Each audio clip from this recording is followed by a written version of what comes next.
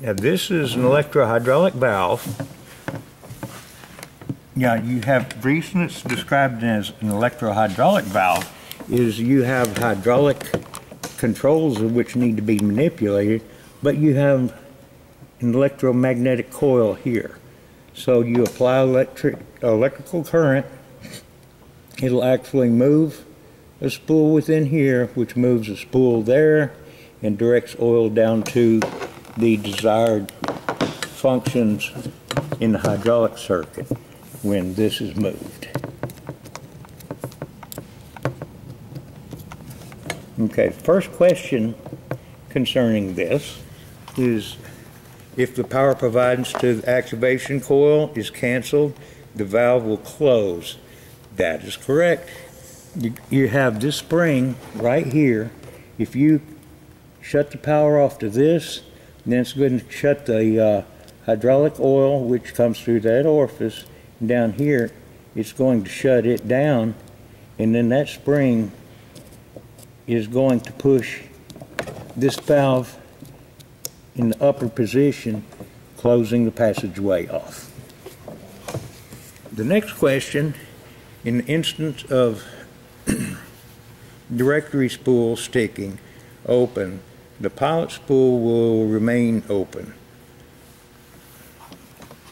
If you have your directory spool, if it sticks open, which is, this is directory spool, if it opens up, it's going to open up a tiny passageway, which is orifice, through here, and then it's going to go through a secondary orifice over here, and it's going to push against that spring, and it's going to open the passageway. So if that directory spool should stick, then yes, that valve is going to continue to send oil to whatever function. The next question, inspecting this valve, the pilot pressure and directory supply ports are the same. Now if you look as far as this, you can see pilot supply oil, and there's your supply oil to that. Actually, they're independent.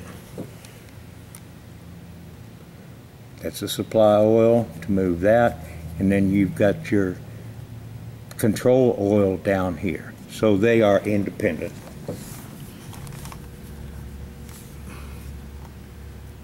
If the directory spool return spring should weaken, the directed function react will change. That's true, because if you have a weaker spring, it's going to take less force to push that and for whatever desired function to be opened.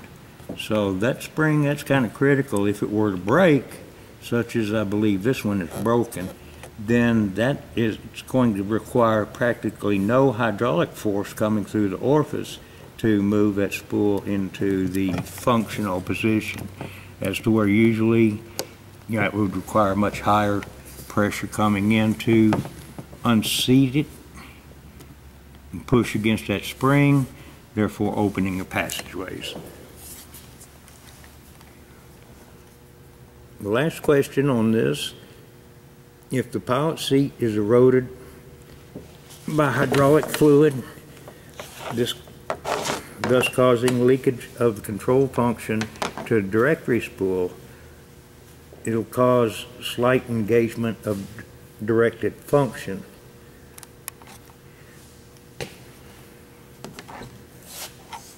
If you do have slight leakage, okay, there again, if you're going to have leakage coming into here, passing through that orifice, it is going to partially move this control spool. So yes, it can partially or fully engage whatever function that this controls.